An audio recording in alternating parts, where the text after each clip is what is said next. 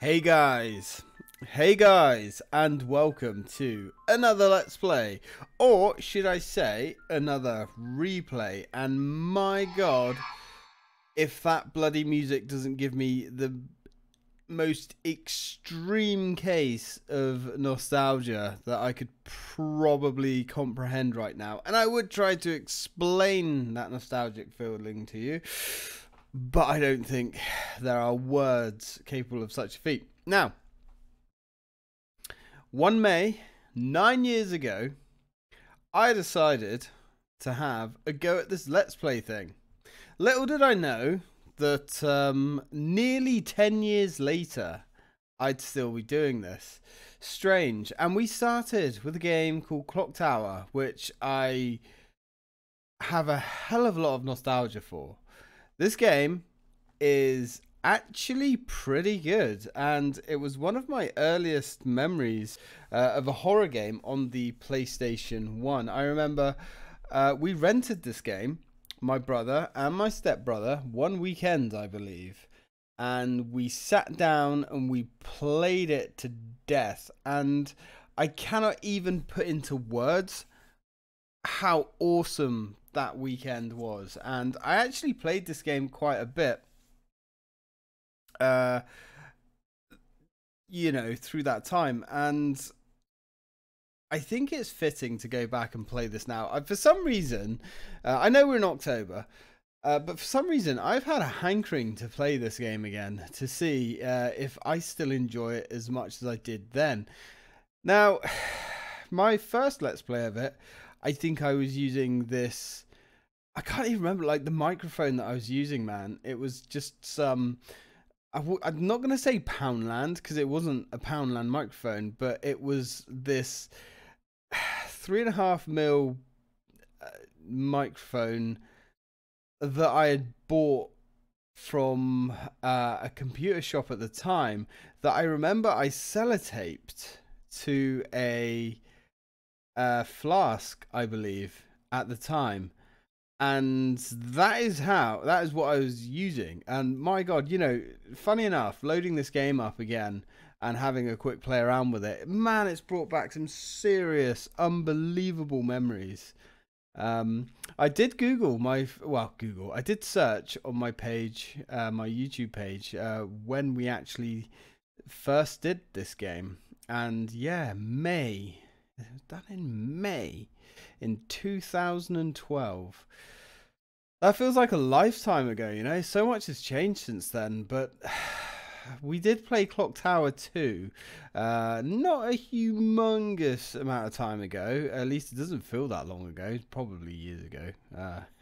Every game that I think of, you know, to me feels like a few weeks ago.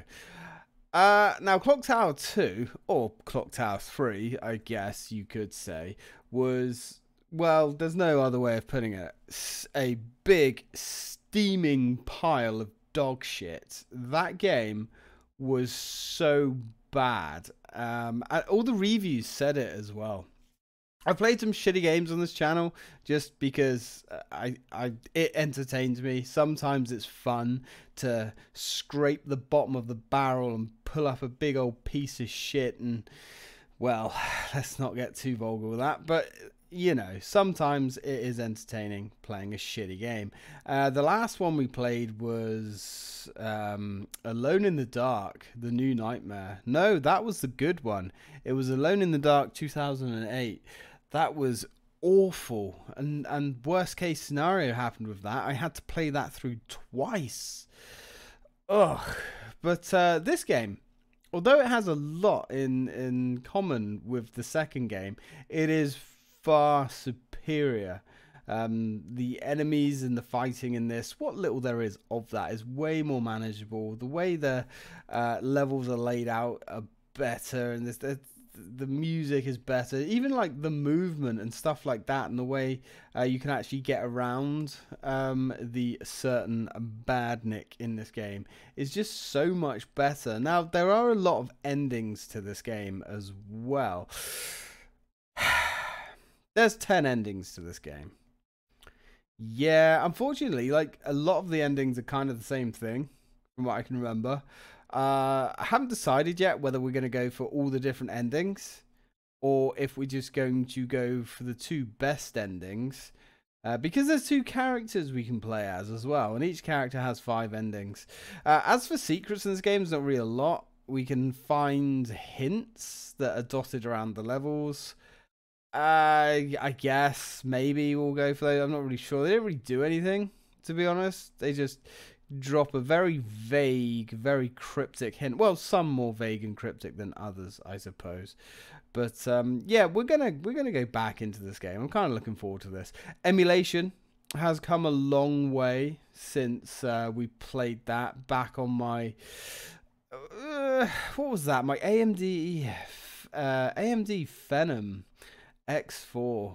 Oh Jesus, that quad core CPU, which was pretty much not exactly fantastic when we had it. And of course, recording that game using fraps to my mechanical hard drive, which was actually my system disk at the time as well. Man, how times have changed now. Jesus. Okay, having a dedicated recording drive and using the much more efficient OBS with a beastly 16-core CPU, 16-thread CPU, I should say, 8-core, 16-thread. Yeah, things have moved along, so this is going to be interesting. Now, I have noticed that there is one thing this emulator doesn't seem to handle very well, and that is the first, like, 10 seconds. There is a weird wavy effect, which we will see in a minute. This emulator doesn't like that, and I don't know why.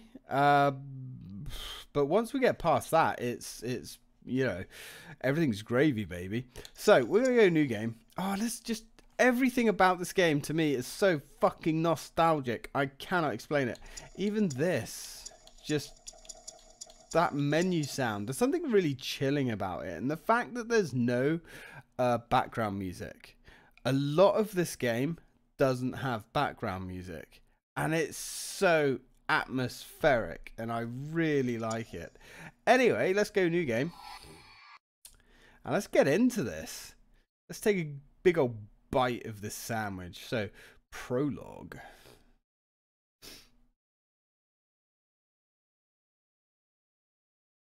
Yeah, this bit runs like arse to the point where I can't even fast forward this, because this emulator has a fast forward ability, but I can't even fast forward it, so we're just gonna have to grin and bear it. This should be playing smoothly, and funny enough, I think on the original emulator that we played this on, it did run smoothly.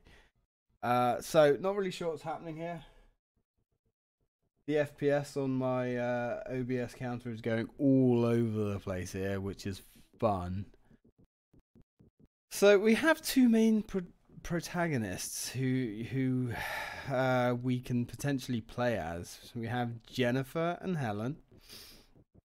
Jennifer is the 15-year-old girl. She is the survivor of the first game, because some people don't realize this is not the first Clock Tower game. Technically, this is the second Clock Tower game. The first Clock Tower game was on the Super Nintendo. It only came out in Japan.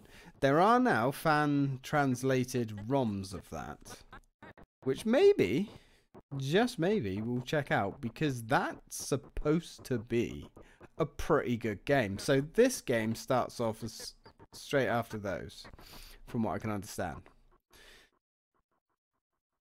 Come on, emulator, catch up. What on earth are There you we go. doing, Professor? You mustn't hypnotize her like this. She's not ready to remember the murders yet. Helen, the Clock Tower murders are fascinating research material for me. I must know the truth of what happened. She can't take any more of this today, Professor. I'm taking her home. Oh man, these visuals. But remember one thing, Helen. You may be her guardian, but you are also my assistant. Yes, Professor. Oof. So basically, Professor Barton is reminding her that if she continuously interferes with his neglect of his patients, she will possibly be losing her job. So she needs to remember where her loyalties are, really. Are her loyalties with this heavily traumatized child, or are they to the paycheck? Not an easy decision to make, to be honest, especially in such financial times as these, but there we go. Professor Barton has laid his personality out. So here we are. We are playing as the Professor. Now, what do we have in this room? So, there's been some murders, and Helen is the one of 2 survivors of said incident. Curious. Okay. Well, there's a faint smell of ammonia. Why is that? What are you doing in here, Professor? Nothing good, that's for sure.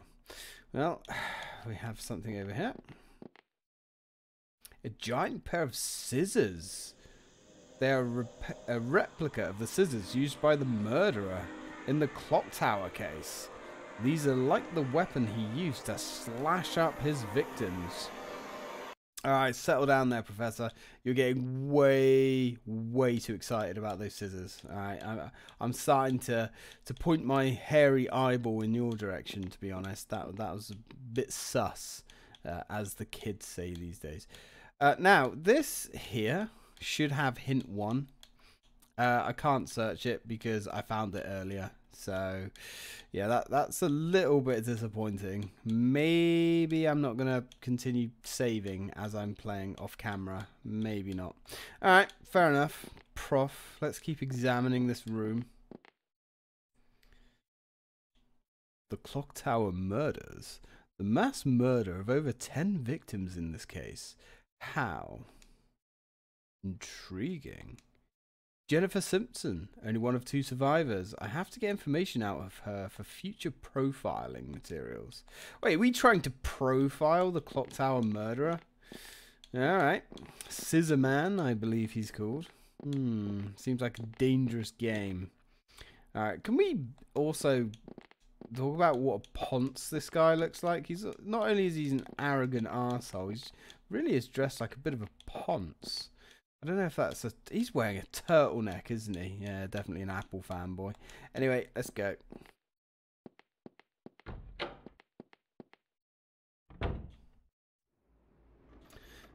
My laboratory. Lately, I've been doing mostly criminal psychology. Research. Well, okay. The staff are still here. Bastards.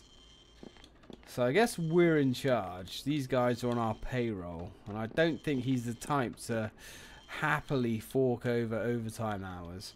Alright, well, who's this young lady here? Beth, Professor. Helen left a few minutes ago and she looked really angry. Might be because I just threatened her with her job.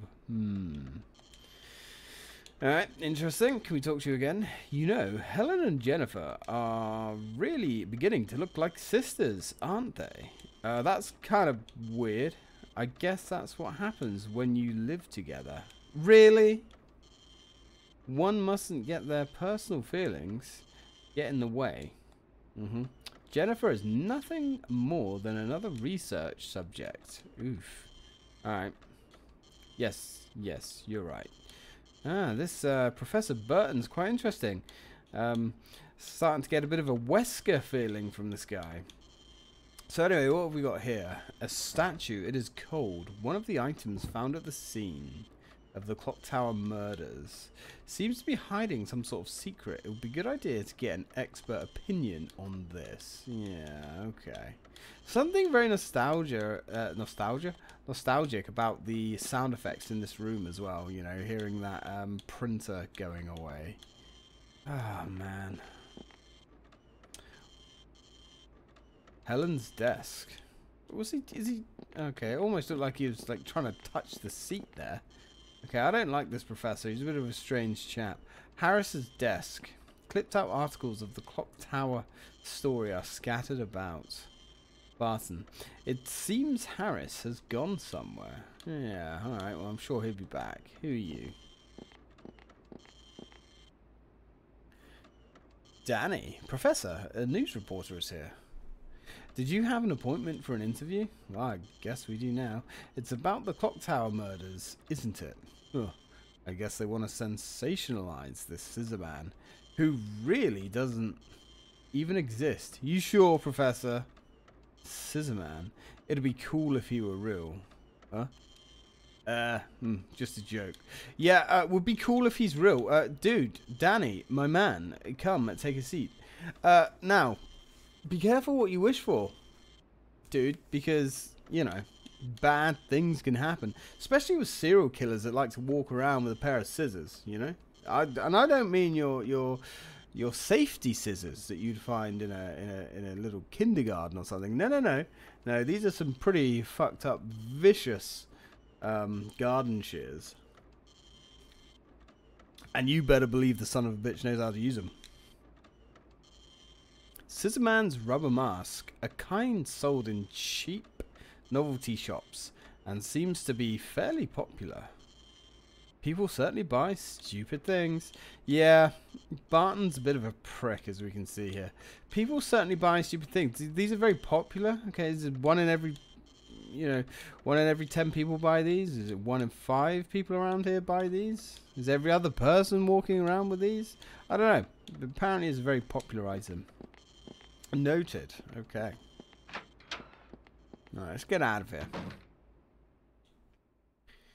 So we're in the hallway. And there's some really weird ambience in this hallway. Sounds like there's a bird here or something. I'm not sure. Ah, Harris. What are you doing here? Oh, Professor. A newspaper reporter was looking for you on the first floor. Okay. Oh, thank you. Is Jennifer? She's already gone home. Was there something you wanted to see her about? Yeah, she's, I like, no. He's always so gloomy. Yeah. He's top notch though. That's for sure. But then what, Barton? What? Now, bear in mind Jennifer's 15 years old. Keep that in your mind. With certain things that happen in this game with certain characters. Anyway, let's go to the first floor because apparently we've got some news reporters who want to stick their nose into our business. Now, this might be a bit of a shorter episode, just so we can get the ball rolling, and I'm going to upload this the second I've finished recording it as well. Nolan. Oh, Professor. I am the one who called you from the Oslo Weekly News. My name is Nolan Campbell. And this is Tim, my cameraman. It's a pleasure. I'm a bit busy. Please keep it brief. Then I'll get right to the point. I like the way Tim's going straight at it with his camera. Or it could be holding an assault rifle. I don't know what Tim's doing. But, I mean... Well, I guess he's doing something. Have you been able to figure out who the murderer is? I can't say anything for sure yet because the victim's testimony lacks credibility. Oh, do you mean the victim that's testifying? Well, obviously. That would be Jennifer Simpson, wouldn't it? Yes, but what about her? Oh, nothing really. It's just we saw her leaving a few minutes ago. And since we'd run into her, we asked her for an interview, but she refused. I'm sure you did, vultures. You said her testimony lacks credibility. I know what you're going to say, but that monster she was talking about, the Scissor Man, and whether he really exists or not. That's it. That's right. That's what our readers want to know. Because the existence of this Scissor Man has become a symbol of terror amongst youngsters. Oh my. Yes, and that's because of trashy gossip magazines like yours have sensationalized the whole thing. Ouch! That hurts. Not much I can say to that, is there? Well, let's start from the conclusion. It's a fact that there was a murderer who used a giant pair of scissors as his murder weapon. But that doesn't make him into an immortal monster. So we're just dealing with some odd screwball. But what about what she said? What did she say? She was scared. She thought she saw something. Oh, I see, but... Okay, that's it. Interview's over. There's something I must be attending to. Well... Okay, I understand. Thank you very much. I'm sorry I couldn't be as much help as you had hoped. Fuck off, guys. Barton is not interested. So, I'm expecting another survivor of the Clock Tower murders. He's supposed to be a young boy, about 10 years old. Well, that's interesting, because I think Jennifer was the only survivor. Very interesting indeed. Right, well, let's go back to the second floor.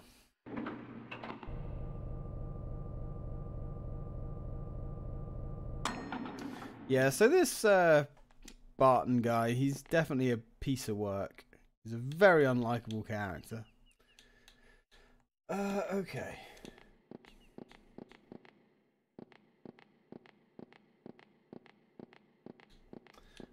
Right, let's head back in. Let's go see what happens.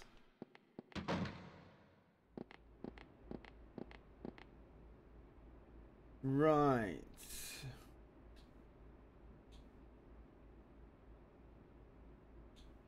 So, let's talk to Mr. Harris.